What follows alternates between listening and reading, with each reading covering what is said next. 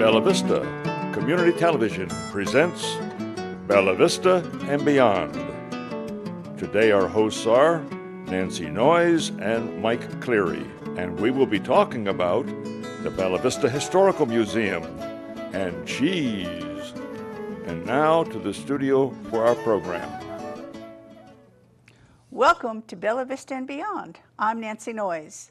Today we are privileged to have Jill Werner, who's a remarkable woman. She, among other things, is a docent at the Bella Vista Community Historical Society. Thank you for being here with us, Jill. Thank you very much for inviting me. Jill, what exactly is a docent, and what are some of your duties and responsibilities? Well, at the Bella Vista Historical Museum, we don't have any paid staff whatsoever. We totally work with volunteers. And we ask a docent is a person who will, they're basically a tour guide for the visitors. They will open the museum at the beginning of the day, and they will help the visitors with whatever they need, with information or with guidance.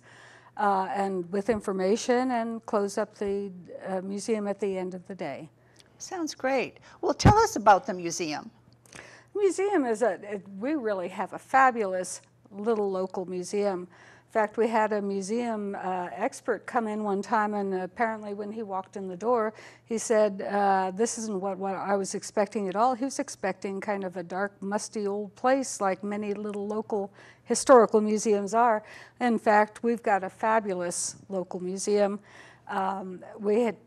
It's light and bright, and we have all kinds of information about Bella Vista, starting with the Native Americans and going on up through our current time. So great exhibits, and I hope that people will come and see them. Well, why would somebody want to come to the museum? Well, to learn a lot about Bella Vista, because we have such an incredibly unique history. We started out as a summer resort, and then kind of went into a retirement destination, and then it kind of became a bedroom community, and now we're morphing into something even more than that. So I think that to understand where we're coming from is a wonderful way to feel comfortable in our community when you come here for the first time. Excellent. Well, can you give us a brief history of Bella Vista? Yeah, Bella Vista was started in 1915. There was a couple named the Bakers who had this vision of a summer resort here in the Ozarks. So they stopped up Little Sugar Creek with a dam and created Lake Bella Vista. But within a very short time, they figured out that they really didn't know what they were doing, and they really didn't have the money to do it. So within about a year, they put Bella Vista up on the market, and by 1917, it was purchased by three brothers named the Linebarger brothers. Well, the Linebarger brothers had already developed a place down in Texas, so they really knew what they were doing. And they took the summer resort concept and developed it even further. They broke up the properties, and at that time, Bella Vista was a very, very small place. It was just mostly centered around the area around Lake Bella Vista. And people built their cottages, summer cottages and cabins on them, generally very wealthy people. And the resort was only open between Memorial and Labor Days, which a lot of people don't realize. So that concept kept up until 1952, when things were changing with the way people vacationed at that time a bit, and it was kind of declining. But a man named E.L. Keith bought it in 1952 from the Linebarger brothers, and he put more time and attention into the resort and turned it into more of a family resort. And it stayed that way for 12 years, and then he sold it to John Cooper Sr. Cooper's a very famous name in Bella Vista, who had purchased a lot of the farms around Bella Vista going north to the Missouri border, and he had an idea for a retirement destination. So he did that for a long, long time, but in 2006, the the residents decided to incorporate into a city. So that's where we are now, is the city of Bella Vista. Great. Well, I know that Bella Vista means beautiful view. Who named the city? Well, there was a woman, this goes back to the end of 1915, beginning of 1916. There was a woman named Clara Crowder who won a contest that was put on by the bakers to name the place. And she had moved down here from Kansas with her husband, and they lived in Bentonville originally, were working and living in the Massey Hotel in Bentonville, and then eventually bought another hotel in Bentonville, and she passed away in 1924. Oh.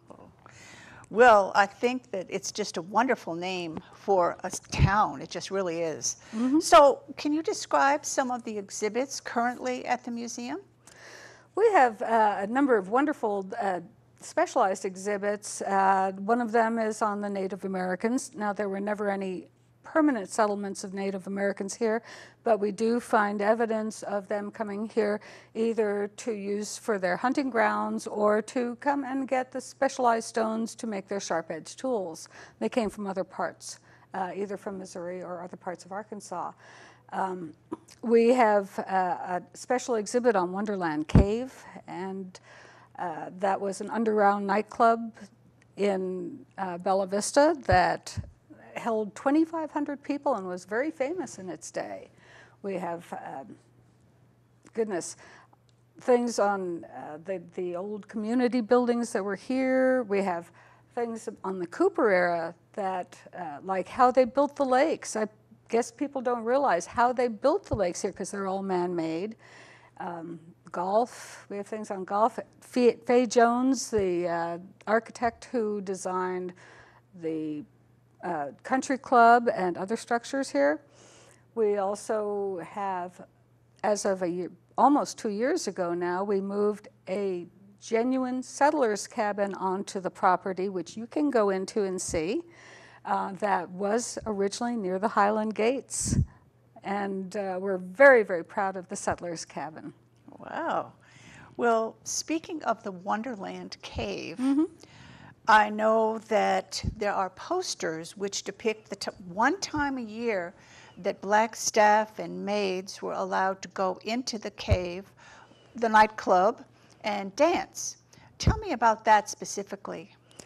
Well, you have to remember this is a long time ago, and they called them the Emancipation Dances.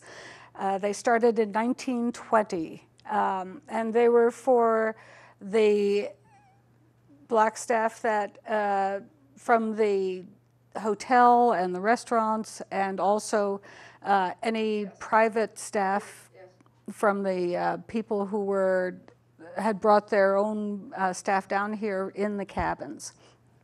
So it started at midnight, and I know, after the regular dancing was over, they allowed the black people in order to have the Emancipation Dance, and they dressed up. This was their night to shine, and they loved to show off how well they looked and how well they danced, and they would charge the white people 25 cents to come in and watch how the dances were supposed to be done. Well, that's really interesting, I think. So what about Dug Hill? Could you tell us a little bit about that? Dug Hill was, it's up next to the Goodwill in the town center area. It is one of the original community buildings. Realize that some of the, we didn't have the roads here that we have now, way back when. These were just farming communities. So it was kind of broken up into little neighborhoods. And we didn't have large buildings back then, so these little community buildings acted as the church and the school and whatever else they needed it for. Dug Hill was one of them. Oh, great. But this is one that everybody can see because it's still there. And there's a cemetery behind it. You can still get there, just drive through the Goodwill parking lot and you can go back. Well, I think you told me the last time that one of the reasons why it's called Dug Hill is because there were no roads, as you mentioned, and people had to dig steps into the rock and into the earth in order to get up to the church or to the community building at that time. So now let's talk about the cabin that also sits on the property. What is it and where did it come from?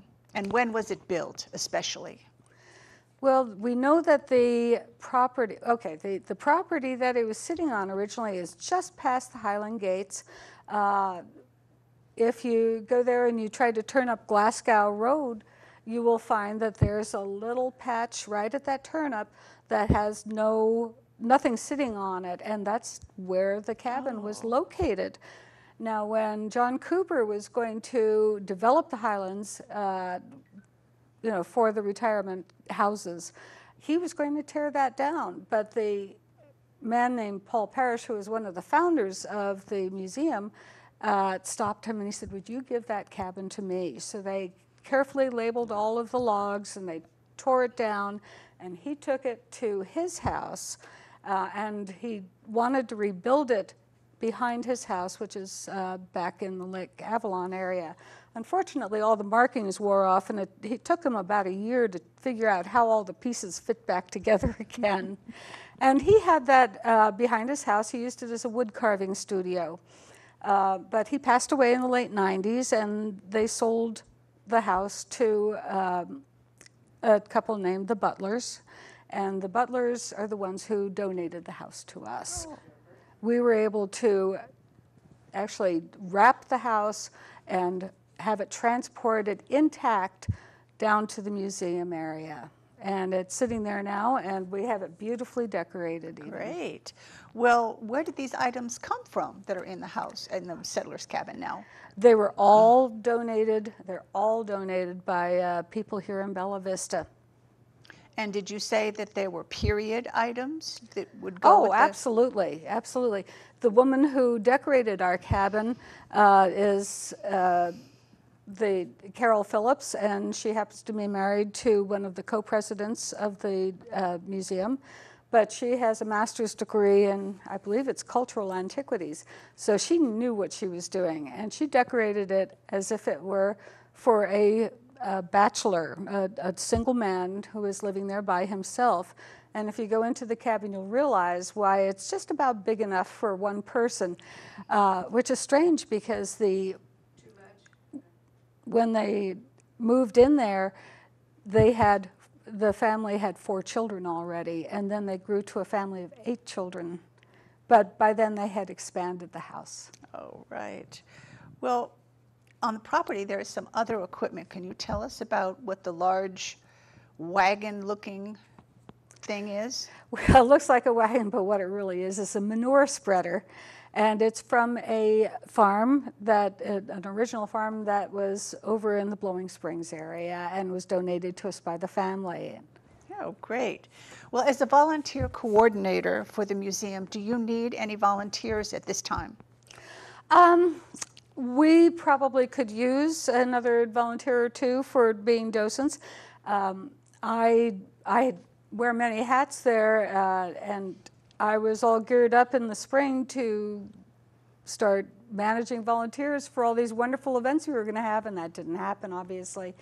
But we lost a number of volunteers this year simply because they didn't want to come in and get exposed for one reason or another. So if somebody is wanting to come in and be a docent, they can certainly give us a call, and we can talk to them about it. Great. What are your current hours of operation? Since we reopened at the end of October, we're not doing what we used to do. We used to be open 5 days a week, but now we're only open on Saturdays and Sundays from 1 to 5 p.m. Great. How can people locate your website? My website, which by the way I maintain, is bellavistamuseum.org. And that Bella Vista Museum all is one word. Well, thank you, Jill, for giving such an interesting peek into the Bella Vista Historical Museum. Well, thank you for having me here today. I'm Nancy Noyes, and you're watching Bella Vista and Beyond. We will be right back. Stay tuned.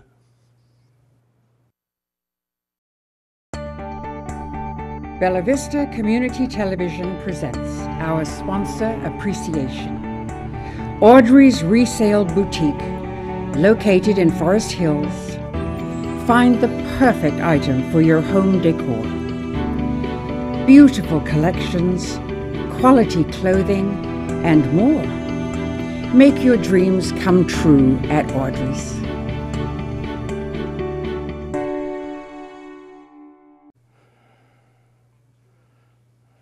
Welcome back.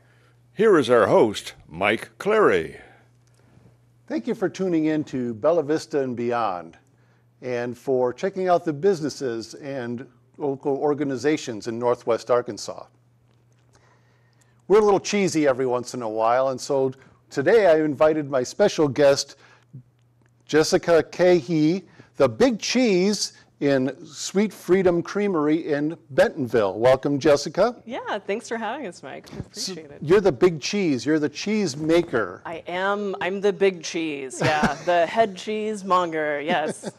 You have a store on 8th Street in Bentonville. We sure do at 8th Street Market, right there in the south end of the market. Sweet Freedom Cheese. Great. Now you're the Big Cheese. How long have you been involved in cheese making? Cheese, I fell in love with cheese after I took a class back in 2012. It was like magic alchemy, seeing liquid milk turn into firm curds for the first time, and I just fell in love, and I knew it's what I wanted to be involved in doing for just the rest of my life. So you have a background in engineering. This is completely different. Totally avenue. different, absolutely, yeah.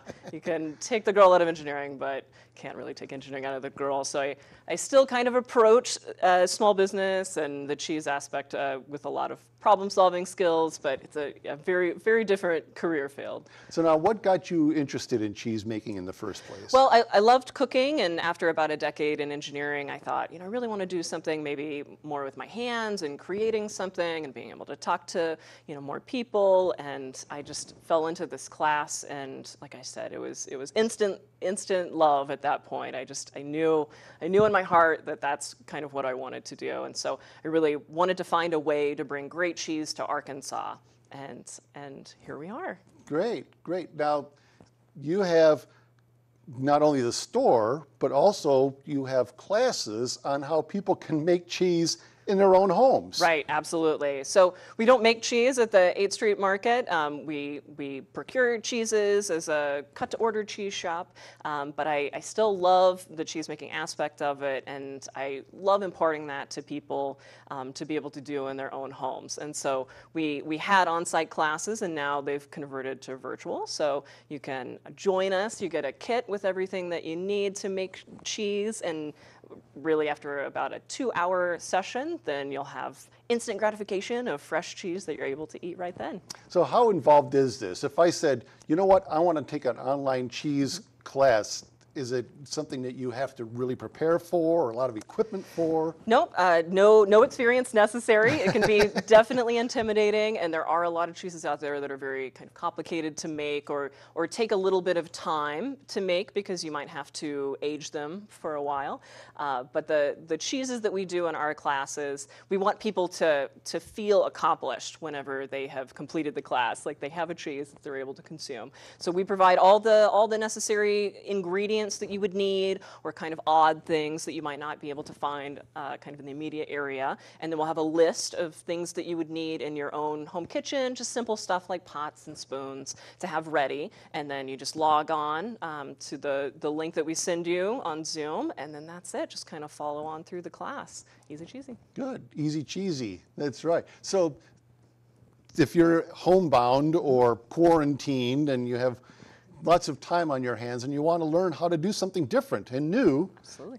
You have an opportunity to be a cheese maker. Absolutely. At home. And yes. These classes are available all the time, right? Yes, so we do private classes on request and on demand. So if you want to have, say, interesting birthday party or Bachelorette party. Birthdays, bachelorettes, bar mitzvahs, we do them all, you name it, and corporate events as well. So if you want to have an interesting get-together that's maybe a little bit unusual but still safe and social distance, then this is a great opportunity. And we do not just cheese making, so if you maybe don't want to get your hands into the cheese making aspect of it, we offer other things like cheese and wine tastings, all virtual as well. So you have in your store a variety of cheeses. You're certified as, what is it, the only one or only other one? In Northwest Arkansas, yeah, I think as one of two in the whole state of, yes, a certified cheese professional. So we are I'm a licensed, certified cheese professional, I guess you could say. And we impart that on our mongers there at the shop who are highly educated in all things cheese. So you know everything the difference between Gorgonzola and Gouda. Absolutely, yes. And so you're the go-to girl. We can educate you on that too. You can either come into the store and buy cheese and be done with it, or if you want to ask questions, we're there to answer anything you might have, burning questions about cheese. Good. And you also have cheese baskets available. You brought one to show. Sure. Yeah. So we do cheese, but we're also a gourmet store. So we have other things, everything that you would want to put together for maybe a nice cheese board for yourself or a small gathering. We sell wine and beer, select assortments, and lots of other delicious things. But we have started doing gift baskets as well, which you can find on our website. Good.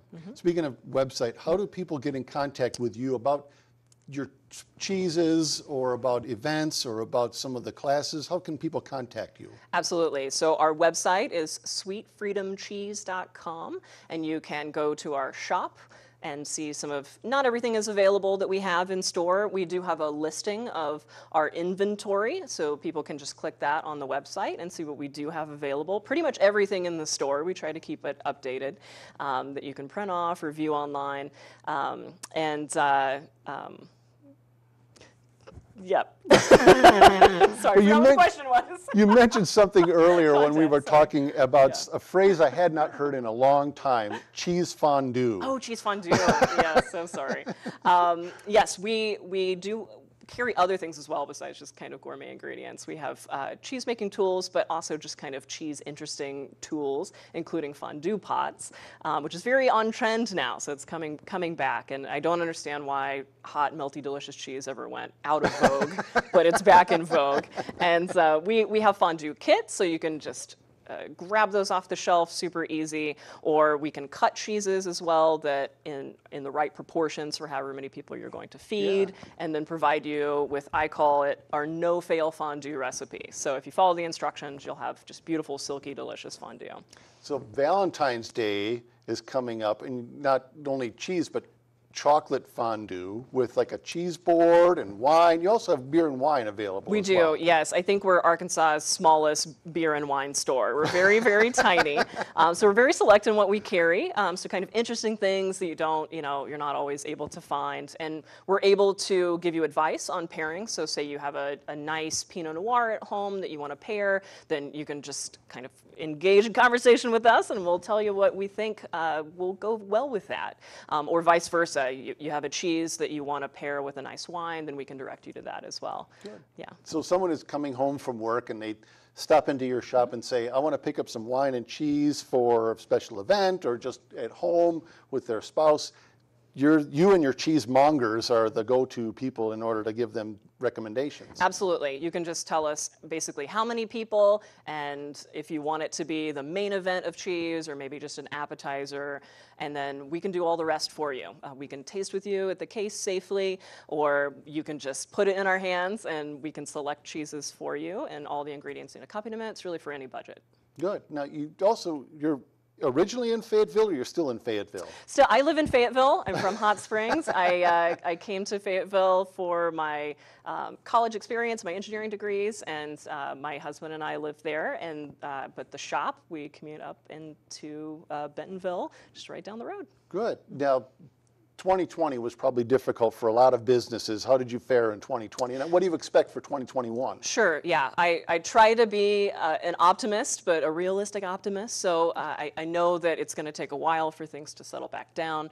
So, 2021, I would like to be optimistic that things will kind of return to normal, but I think we're forever changed in a lot of ways. And one of those is the virtual classes we talked about. So I think that we'll be able to do those. But before, people probably would not have been as interested in a virtual kind of class scenario. They wanted to come to our shop and in our classroom setting, kind of hands-on one-on-one or as a small group. But now we're able to reach a lot more people, and you don't have to kind of worry about leaving your home. You could be in your pajamas and no one will be the wiser. And so I think those will continue, doing and being able to reach more people and just kind of, small business, you throw things at the wall, see what sticks and what works and what doesn't. So we're kind of leaning into those things that we did well in 2020 in terms of kind of pivoting for COVID. We closed our little dining room, which was popular at the time, and have kind of converted that. So, but we're able to do, like I said, the virtual classes and more things for the public to keep everybody safe. So, for instance, large platters, we used to do so you can order a cheese and charcuterie board from us. We've started getting smaller sizes, so if you're just 1 or 2 or 4 people, you can get those from us now in those types of quantities. We do kind of some delivery on demand for gift baskets, all also doing curbside, so very safe. So you can contact us, tell us what you'd like, we'll cut everything, take your payment over the phone, and then bring it out to your car. Good, good.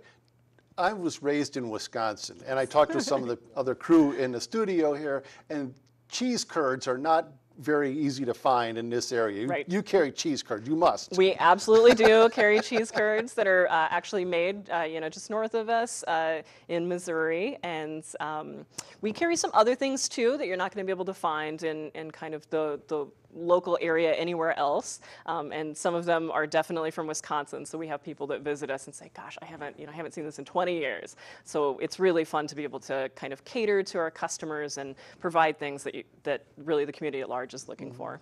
And if I've never tried this before or something like that, if somebody goes in and they're kind of intimidated by some of the names of the cheese, because there's a lot of cheese I've never tried because I don't know what it is. There's a lot of cheese out there, so you're not alone. Don't be intimidated. Don't worry about being able to, pronounce the names. All of our cheeses are labeled and have little tasting notes on them, and we can provide all sorts of information in terms of tasting profiles and what that cheese is going to be like. But we also are a try before you buy store, so we're able to kind of safely take people at the case and do individual tastings if you'd like to try the cheese before you buy it. Mm-hmm. And also these events that we were talking about before, how popular are they? Are these getting more and more popular now? I think absolutely, as people are getting more familiar with doing online types of meetings like Zoom and Microsoft Teams, they're becoming more popular and just very easy to do. So we try to make it as easy as possible to sign up and to get your kits and then to log on through either our Facebook page or our website. You can find us on Instagram as well. Yeah, so you can ship the kits as well, not just pick up. We currently don't do shipping, or we do some shipping just kind of on request. Some of the kits are more perishable, like shipping milk is a little tricky, but we do some small amount of shipping so people can contact us directly, if they want to send, say, a gift to someone. But as far as the kits go, we have the pickups at our location, and we also partner with a bakery called Rockin' Baker in Fayetteville, and they serve as a pickup location for us as well. Good, good. Yeah. So Valentine's Day is coming up for gift baskets or for wine and cheese pairing, fondues, all kinds of options for special occasions, and also just something to do. If somebody says, I've never tried cheese making or I've never tried tasting this particular type of cheese, you're the go-to gal, and you're mongers. Absolutely. Cheese mongers. Absolutely. Cheese mongers. I'm sure you have cheese jokes all the time. All the time. I love them, so if you have any, send them my way. I feel like I've heard them all, but every now and then I get a new one, and it's just great. So. Well, Jessica, I really appreciate you being with us today. The big cheese of Sweet Freedom Creamery, and people can contact you through your website, through email, or through phone. Absolutely. info@sweetfreedomcheese.com. You can call us at the shop. We're there Monday through Saturday. Great, thank you. Appreciate you being with us. Thank you for being with us at Bella Vista and Beyond, and for tuning in to the program where we focus on businesses and organizations in Northwest Arkansas. I'm Mike Cleary, and for the crew here at Bella Vista Community Television, have a wonderful day. Remember, you can see this program on Wednesday, Thursday, Friday, and Saturday at various times. You may also see this program on YouTube.com by going to Bella Vista TV.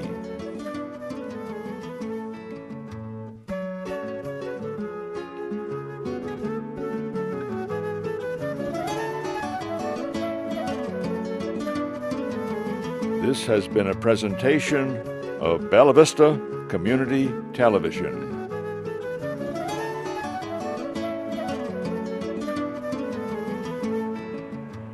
Thank you for joining us.